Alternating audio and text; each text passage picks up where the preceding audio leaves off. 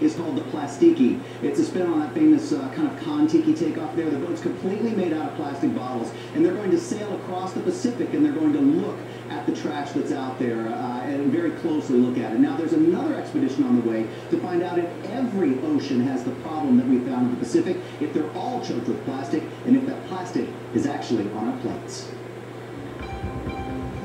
A research mission in the Pacific Ocean made a disturbing discovery.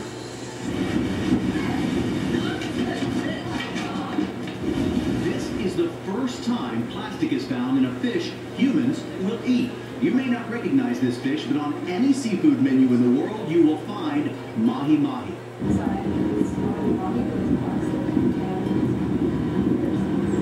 The discovery adding a major new focus to the research by Captain Charles Moore of the Algalita Marine Research Foundation. Looks like a power bar. Moore is credited with first discovering the Pacific Ocean debris 10 years ago. Trapped in a rotating current of the North Pacific between China and the West Coast, the circular effect pulls trash from North America, Asia, and the Hawaiian Islands. Slowly the trash disintegrates, but never fully disappears. It's a toxic soup of floating garbage. Plenty of jerky bags.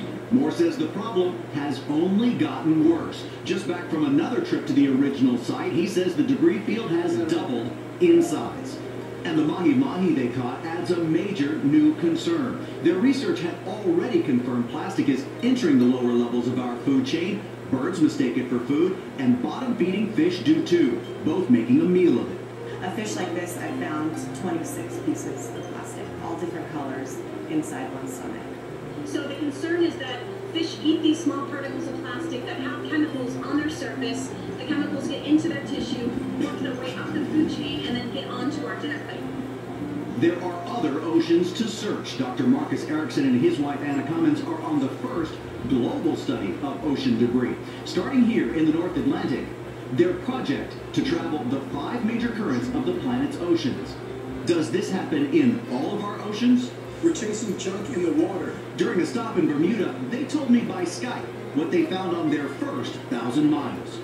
These are common plastic products that we use on land, and we're finding them floating in the middle of the Atlantic Ocean. You know, you hear the expression, everything rolls downhill. Well, the ocean's the ultimate downhill. Experts are just beginning to explore how big this problem might be, but the most frightening question of all may not be where the trash is now, but how much of it ends up on our dinner plates.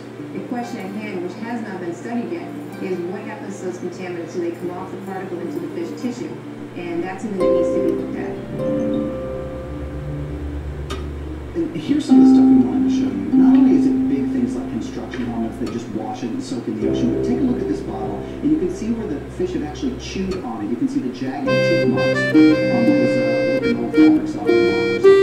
Pretty fierce fish. And we have these expeditions. What else is being done to this? That's the danger right now. Nothing. Consider this too big of an issue to tackle. It's on the